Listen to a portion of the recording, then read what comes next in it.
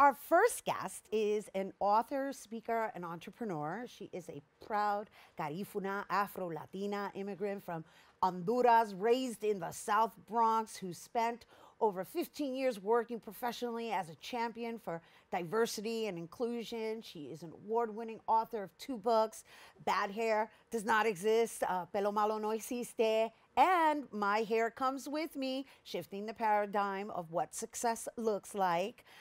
But most recently, she has been appointed executive director of the Bronx Tourism Council, to which she will now have the opportunity to elevate the borough's rich history, its institutions, and cultural diversity on a local to international level. Please help me congratulate and welcome back to the show, author, speaker, entrepreneur, and dear friend, but most importantly, the new Bronx Tourism Council Executive Director, Sulma Arzu-Brown.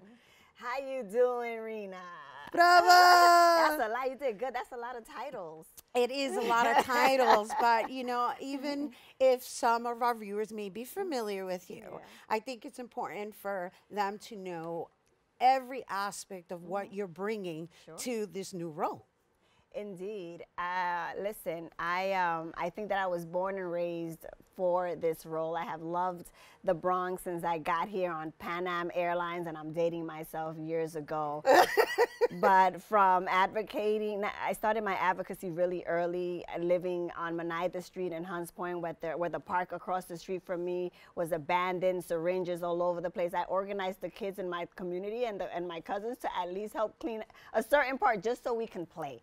Right? So I've been doing this work. It's been in my blood, and I'm so grateful to be appointed by Bronx Borough President Vanessa L. Gibson as the new executive director of the Bronx Tourism Council. And as soon as I sat on that chair on January 4th, the vision came to see the Bronx become a global destination. You sure have hit the ground running.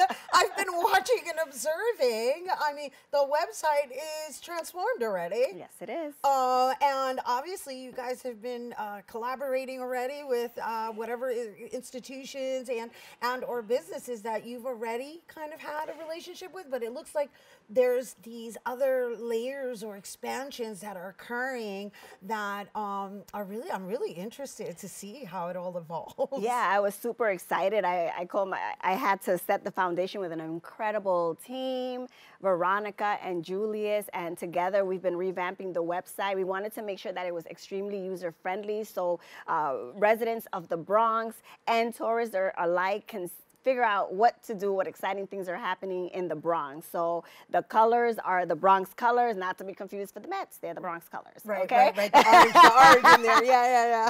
But we know that the 4 anchor institutions are like Little Italy, Yankee Stadium, Bronx Zoo, Botanical Gardens. And all of those combined prove to us that people do want to come to the Bronx despite the narrative that's set out there about the Bronx. We have almost 10 million people coming on an annual basis, and we only have 1.4 million Bronx residents. So what we want to do at the Bronx Tourism is to make sure that this tourist revenue gets spread throughout the Bronx and other cultural corridors so that our small businesses can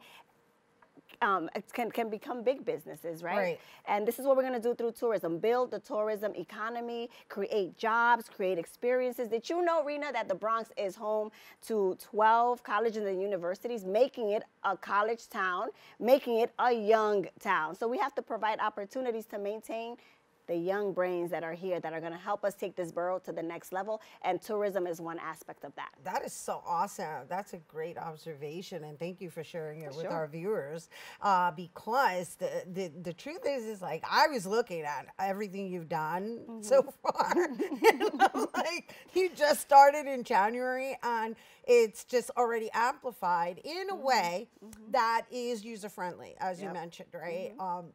And while you did name the major institutions that are most recognized in the Bronx, I noticed there's a lot of small businesses, a lot of smaller institutions, and a lot of hidden gems. Absolutely.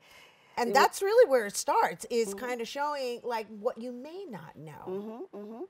And I'll give you one really quickly. A hidden gem, the South Bronx. Hip hop, a global destination. We've never had a hip hop trolley tour, for example. And we are now in partnership with Grandmaster Flash, the father of the scratch theory.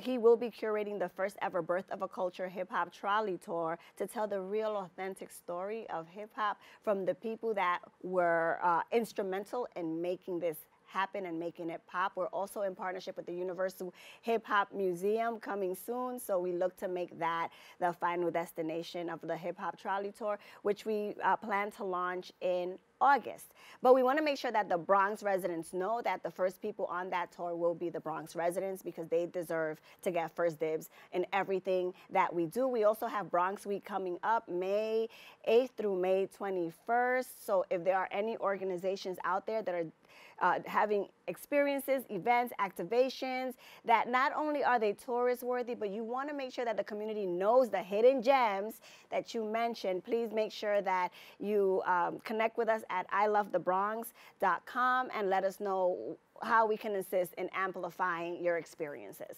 Oh my gosh, I'm super excited It's just listening to you. It's gonna be fun. I'm having fun. I can tell. And because you mentioned Bronx Week, and I know that the Bronx Bowl is also part of Bronx Week, I know that there's a new award category that's been implemented. And I know this isn't necessarily your department, but I know you're also heavily involved. So can you share with our viewers? Because I think it's important that we amplify this wonderful opportunity for any educators. It is so important. Actually, I was part of that cycle of ideas, and we wanted to make sure that the Bronx community got the opportunity to choose someone in the field of education to go on the Bronx Walk of Fame and also be honored at the Black Tie Bronx Ball star-studded event. Yes, Bronx, we have a Bronx Ball, okay?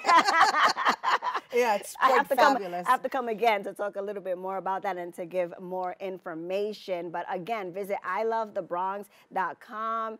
Click on the homepage and learn more, and let us know why this educator is your favorite and the impact that they've made in the school community. So we're super psyched that we're going to be able to give this honor. So you're saying they can vote on the website?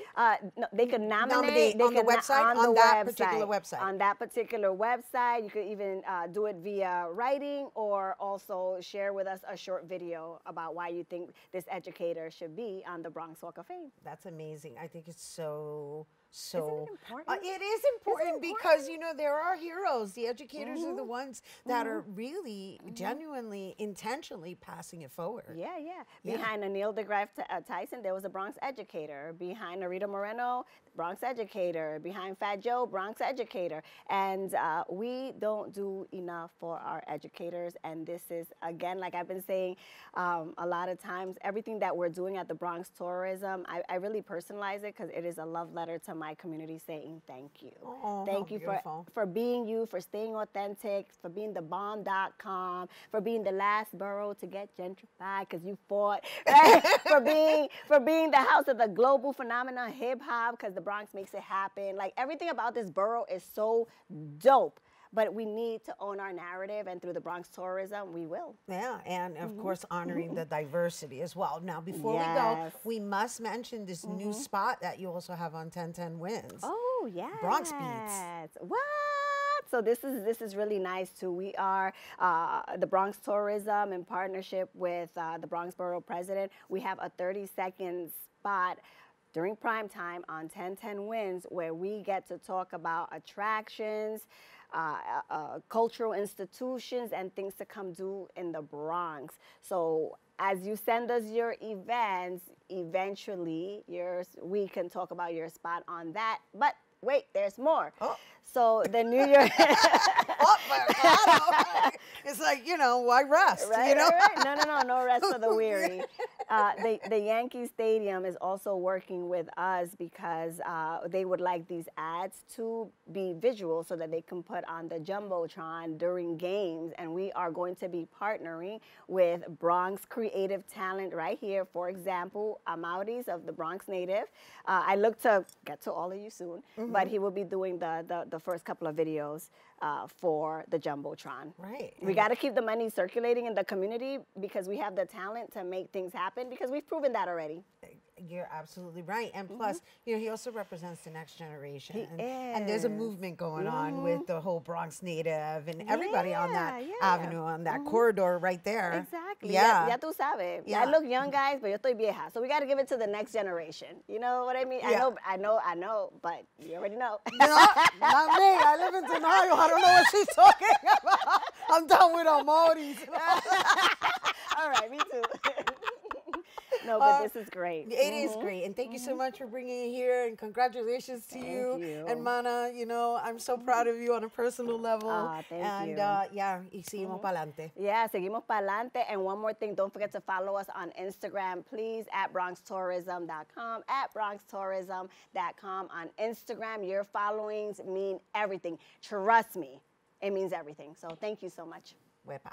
All right, everyone. Sulma Arzu-Brown, Bronx Tourism Council Executive Director. Once again, for more on Bronx tourism, you can visit ilovethebronx.com and follow them on Instagram at Bronx Tourism, right? Yeah. At Bronx Tourism. All right, you guys stay tuned because there's more open after this.